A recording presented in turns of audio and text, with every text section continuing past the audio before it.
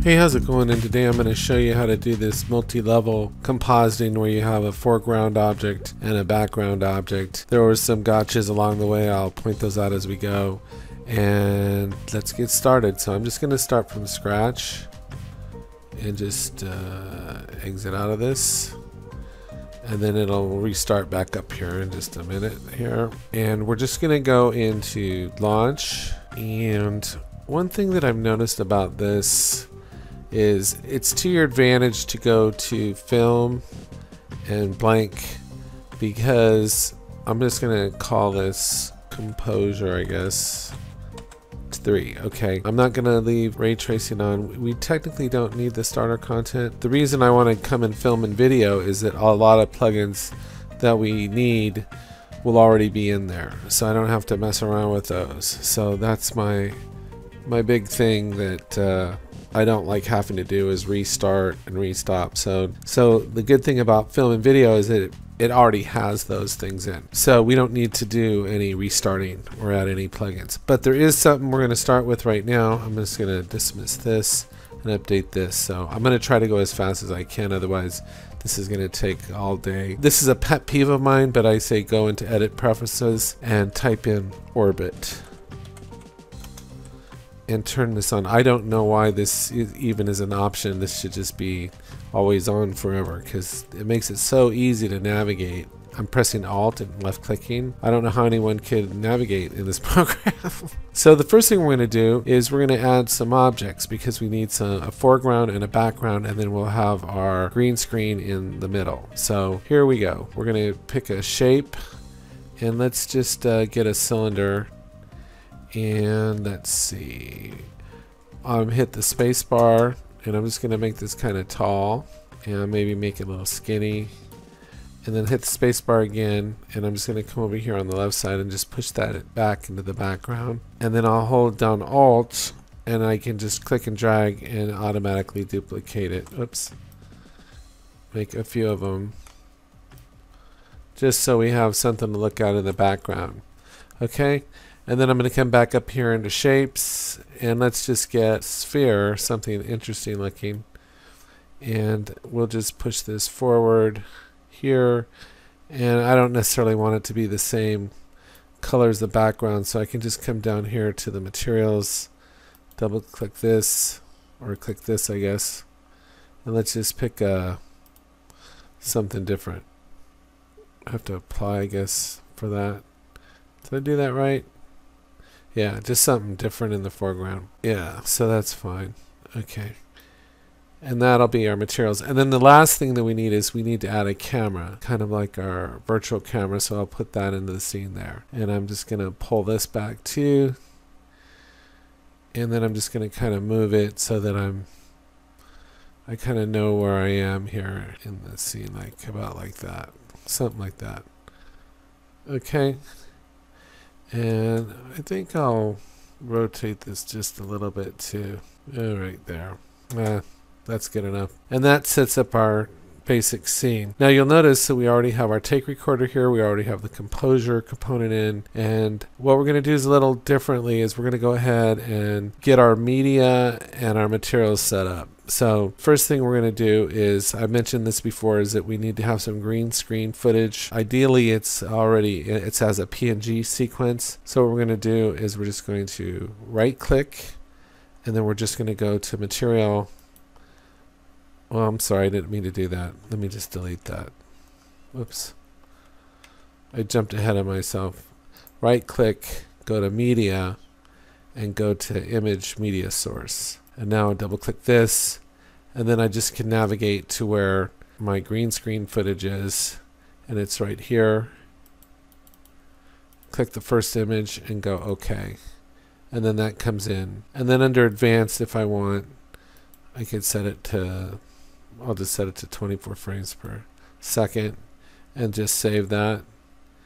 And then I can close this window out. Now I can right click, and this is going to be called New Image Media Source. And I can right click again, I'll go to Media, and I'll go to the Media Player, and check this box, is very important, go OK. Now if I double click this, my new image media source is right there, double click this, and there it is, and I just set it to loop so that it can keep playing. I can save it, and basically I am done with that. Now there are some settings that you usually have to go in, but in film and video these are already set for us, so it might seem like I'm missing a step, but I'm not. That's what I realized, that the beauty of going into film and video template. There's no really additional settings we got to mess around with. Okay, so now we have our media, and now all we have to do is make a material that's basically, we have to build the composite ourselves, which is kind of weird. I think this will change in the future, but you right click and we're going to go to material, and I'm just going to call this green screen because that's what it is, and I'll double click it, and then we have to come down here to where it says material domain and switch that to post process. And then we need a 2D texture parameter. Basically we have to right click here and we have to search under texture, and we want this thing here. We actually want 3 of them, so I can hit Control C, click over here and Control V and Control V, and then what we'll do is just kind of line these up, because these are going to be our layers basically that we're going to be messing around with. Okay, so in this first one, if I click it over here, I can name this, and I know I need to call it media. No, I'll call this one foreground. Sorry about that. This one, the second one, click on it. I can name it over here. This is going to be my media plate, media underscore plate 1. And then the last one is going to be background, or BG. We just need what's called 2 overs. So I right click and type in over. And this is basically what's going to allow us to do our compositing. Right click again. We need 2 of them, over. And just so things don't get too confusing, I'm only going to hook up part of this right now, and then we'll hook up the rest later, because it does seem like it gets confusing. I'm debating if I should just hook it up all right now.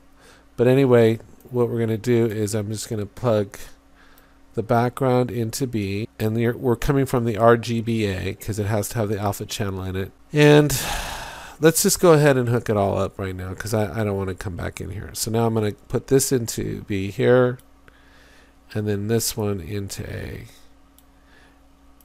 Oops, and this one into A. And then this one goes in here. And that's it. So apply and save. And then we can just be done with our material. So I'll close that window. Now this media player, I'm going to go ahead and dock it up here just so I can get back into it if it stops playing. Okay, so now we have our media and we have our material.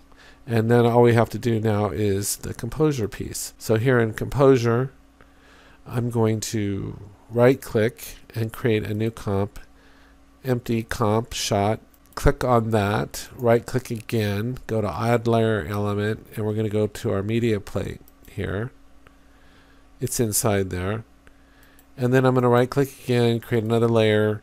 This time it's an SG layer, and I'm going to call this FG. And then I'll click up here again, add another layer, CG layer, and this is going to be the background. Okay, and then all we have to do is just kind of muck our way through this whole thing. So if I'm on the media plate, let's see, how do I want to start this? Input here. Okay, so let's, on the comp, we want to set the input for it to our camera. So we just click that, it's easy enough there. And we're just basically having to hook everything up right now. Also here on the comp, since we're at it, we can add that material we created. So we have to come to transforming compositing process, and we're going to click here, and we got to click here, and it should be in here if I type in green. As I call it, green screen right here, and we can already see it taking shape in our viewport here, right? Okay, so that's all that I need to do there for right now. So let me close those back up. Now I can go into the media plate here, and let's see what's under input here. So for the media source here, for the media plate, I need to choose this media player here. There she is. Now I'm going to scroll down and we need to green screen her. So I'm going to come to transforming, transform pass, chroma key, and we just come down to chroma key color, hit this little plus. It gets a little confusing because it's kind of a tight workspace here. Click this, and now I just have to grab a green color, and it pretty much green screens her. She's got a little bit of spill, but you'll notice on the corners here there's some vignetting. So if you come under the material parameters here, there's this one called outer, and we can get rid of all that. Yeah, I could despill her too. Come down here and click on the edge. That's good enough for what we're trying to do. So she's basically chroma keyed now. So she's good. And then on the foreground layer, let's see where we're at if I click on the comp. Still don't see anything yet. So let me go down here and check on our inputs and make sure everything is hooked up. Transform pass. Oh, so we got to go through and it looks like hook this stuff up. Or do we? Let me go back here. Hold on one sec. I'm just thinking input elements. They all seem to be here. Oh, this is why I didn't want to hook it all up in the beginning, because what's happening here, and this is really confusing, is the foreground layer is actually, everything's composited in, but the foreground layer is blocking this media plate layer. So everything's hooked up correctly, but you can't see it from here, but this is blocking. This foreground layer is blocking this plate. So what we have to do, is fix that. So what we're going to have to do is create a layer. So we're going to come in here to layer. I'm going to right click and create an empty layer. And then once that, I'm going to select on this ball that's in the foreground layer. I'm going to click on that. I'm going to come back to my layer and right click. Add selected actors to selected layers. So we're going to do that. And to make sure that I did that, I can toggle this off and on. So I know that I selected the layer correctly. Now with them on the foreground layer, I need to come down here to capture actors. And this seems real tricky down here to me, but we got to click this plus sign, and then I got to open this up here, this index, and it's on include, and I want to go to that layer and select it. And if I hit here, you can see her now. But there's a problem, and one of the problems is there's fog in this stupid scene. So we have to go to, let me see here, where do we have to go? Content browser. Oh, back here to the outliner. We got to go to atmosphere fog and come down here. We should be able to turn it off. And now let's go back on our Composure tab and see. There we go. And there we go. You see how she's behind the foreground element. So that's why I didn't want to hook up all that in the beginning, because the foreground layer blocks the other layer, the media plate layer, and then it gets kind of confusing, and you saw me get confused. So anywho, I hope that was helpful. Now if you wanted to render this out, this is the only way I know how to do it.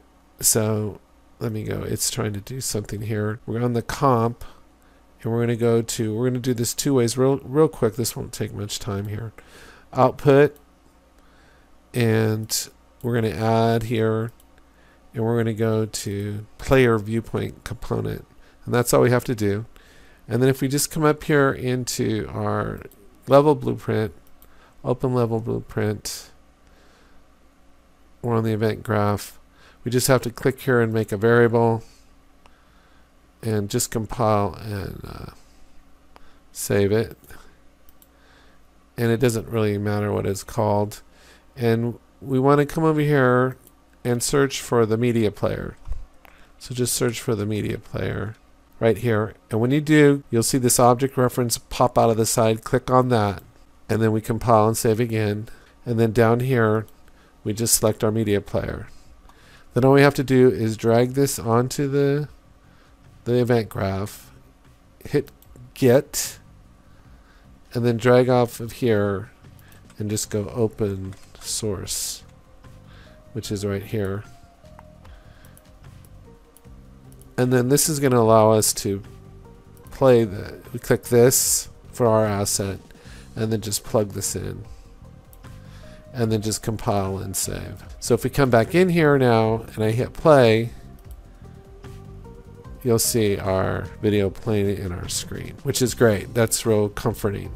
Okay, so now now you'll see one thing. It looks like my media player might have stopped playing, so you just have to come to the content browser, click this, double click this again, and then that starts it up again. For some reason it stops doing that every once in a while. Okay, and then if I come back onto my Composure and click on Comp, you'll see everything all together. Now to render this out is real simple. What we're going to do is we're going to actually close all this up, and then we click on the take recorder, we come to Composure here, and we just click and drag this into the sequencer. Drop it like that. And then in here you can make it play longer if you want. You can, the usual process here, for messing around with this thing, rendering it out as long as you want to render it out. And there is one little tip and trick here, and this is the last one, is when you click on this 3 dots here, it switches to movie render queue by default, but we really want this movie scene capture. And then if we click here, then we have the usual options that I've explained this before, PNG or JPEG even. Pick your folder that you're going to render it into, put this compression on 100, and then just hit capture movie and you're done. And that's it. That's all I had for today. I hope you found this helpful. There's a lot of little steps, a lot of little gotchas on this, but once you do it a few times, it starts making a little bit more sense. But in the world Unreal Engine, it's constantly changing anyway, so you just gotta roll with it. So anyway, take care, have a great day, and I'll talk to you next time.